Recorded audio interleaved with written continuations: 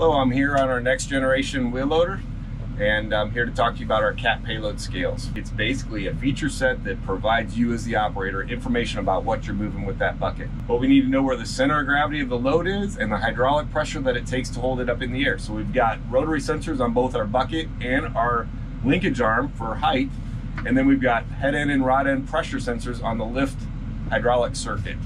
And with that, and a little bit of software in our ECM, electronic control module, now we can spit back to the operator on the standard display information about that payload system. Well, you ask, how do I access that payload system? From that main display, you can see, if you go up into the menu items, there is a payload icon. If you press that, that takes you right into your payload scale. You can see it's in standby mode. You can actually turn it on. In standby mode, you could actually get bucket information as well, but it wouldn't be able to add over to your cumulative weight. So here you've got your bucket information, your cumulative weight, as well as how many passes. You've got a target that you could put in, but you don't, it's not required to put in a target. And then this is your bucket zero cal button, and this is how you subtract off your last pass or zero out a truck. Very simple layout, but then if you want to get into your payload settings, you go into your menu and go to payload settings. Now, there is a simple calibration. If you've been loading trucks, you could fine tune this, but I'll tell you, the initial cal on this, with the way this system is set up using customers' material and the knowledge that this loader has, you don't even need a deck scale to get it set up and running at a very accurate level. That simple cal is there. If the deck scale on site, you had calibrated that, so you want to make a fine-tune adjustment. But typically you don't even need to be using that very often. So set weigh range, these are meant to be on-the-go weighing systems. It means as you are traveling, we're weighing and we're constantly looking at the hydraulic pressure throughout the lift circuit. And as you see, as I lift this linkage, you can see this bar changing. This shows you where the actual precision weigh range is. And this green box starts at 50% of your lift height is our default mode, and then the span of that is 15.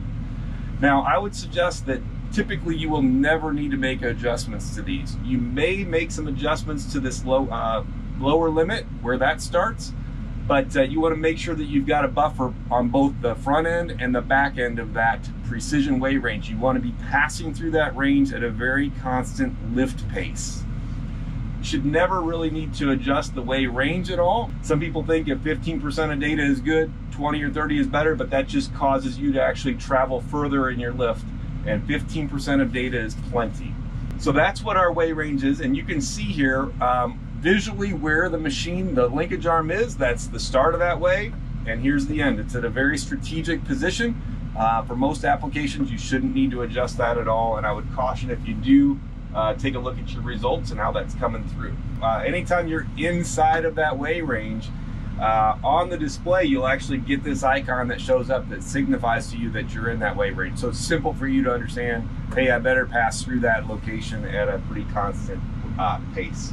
Notice I do not have weight on that in that bucket yet. If you wanted an estimated weigh, you could actually just press that estimated weigh and it would give you that information right there. A much better way, if you just give a smooth, steady lift, that weight will show right up on that display very quickly.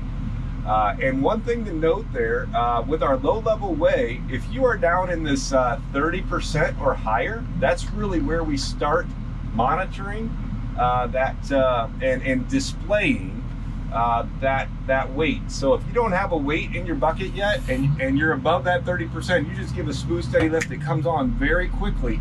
And now if it's too much material in that bucket, you could just go into your tip-off mode right there down and low, because you'll find that those estimated weights are very close to a precision accurate weight as well.